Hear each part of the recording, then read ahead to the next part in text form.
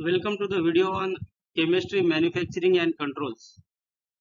This is called as CMC information for the pharmaceuticals and also it is required for the biological formulations.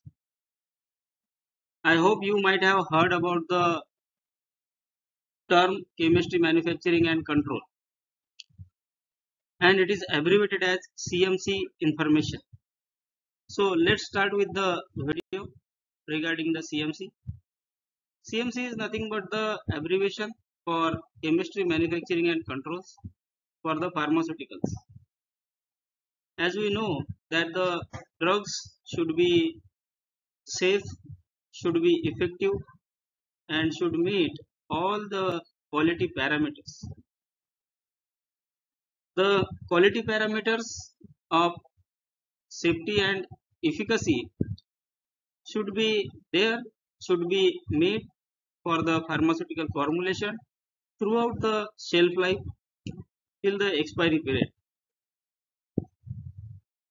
So CMC information, CMC documentation is required for the regulatory compliance and for regulatory approval. CMC documents are required and these provide essentials for quality, safety and efficacy of the drug product. The CMC information gives idea about how the drug substance is being manufactured, how the drug product is being manufactured, what are the critical steps and how these controls are there to have the quality product, and the quality product will be safe and effective. So the CMC information includes the parameters which affect the quality of the formulation. These are called as parameters for quality. The parameters affecting the product quality are related to active pharmaceutical ingredients or drug substance or drug substances if the product is combination type of formulation. Then inactive materials or raw materials or excipients, process of manufacturing of the drug substance and the drug product, quality tests and their limits, that is specifications, method of analysis, method of testing and the validation for the analytical method. Then quality control method for the drug substance and formulation. Then analytical method for the stability testing of the drug substance and drug product, stability and shelf life of the drug substance and the drug product, and the documentation for all the quality parameters. So now we will see what is the CMC for drug substance. Details for the API chemistry, that is related to the structure, molecular weight, then chemical formula and all the details of the chemistry. Then all the details for the physical properties, like example is particle size distribution, how the particle size distribution is being controlled for the drug substance physical properties. Then API characterization, all the details related to the physical parameters, physicochemical parameters, chemistry of the API. Then API manufacturing process, so route of synthesis, that is called as ROS, how the drug substance is being synthesized, how it is purified and how it is converted to crystalline form if the API is in crystalline form. So synthesis and purification. Control limits and specifications for the API identification, purity, quality and potency of the API. So how the API is being manufactured, what are the critical steps for synthesis, purification, how the in process and finished product specifications are designed, how the analytical methods are validated and controlled. So All these parameters will give complete CMC for the active pharmaceutical ingredient or drug substance. Then coming to the drug product or drug formulation. It involves qualitative and quantitative composition because formulation is made up of APIs and excipients. Then functional characteristics of the raw materials. What is the exact function of each and every excipient or raw material in the formulation, that should be defined. Then control standards for the raw materials. So you can relate critical material attributes in this section. Then manufacturing process and control standards. So CPPs are there. Then in process controls and the specifications. If you consider the tablet formulation or capsule formulation, that time blend assay, blend uniformity will be in process control. Then water content or LOD may be the in process control, and then finished product specifications. In capsule filling and tablet formulation, compression stage, the stratified sampling is the in process control, and it is to be clearly defined into the method of manufacturing and how the manufacturing process is validated or performed. What are the controls for the future batches?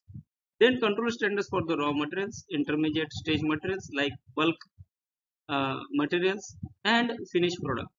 How the specifications are designed and how these are controlled. Then documentation related to manufacturing like batch manufacturing record, batch packaging record, protocols, in process protocols. So all these are required to be documented.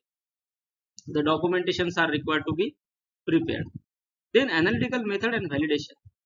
It is very critical and very important part of the CMC. Verification and validation of the testing procedures for reliability and accuracy of the drug substance testing, also the drug product testing. So how the analytical methods are verified, how these are validated, how these are transferred, and how these will be routinely used for the commercial manufacture product testing. Analytical testing methods for drug substance and drug product, raw materials and intermediate stage materials. Then analytical method for the stability, samples and controls. Then documentation related to the quality control and analysis. So all these stages are required to be included starting from the research phase, then transfer phase and the commercial phase for the formulation. Then coming to the stability testing and data generation or data representation. So stability of the drug substance and drug product to be given, the data is to be included, retest period for API to be included and expiry period for the drug product.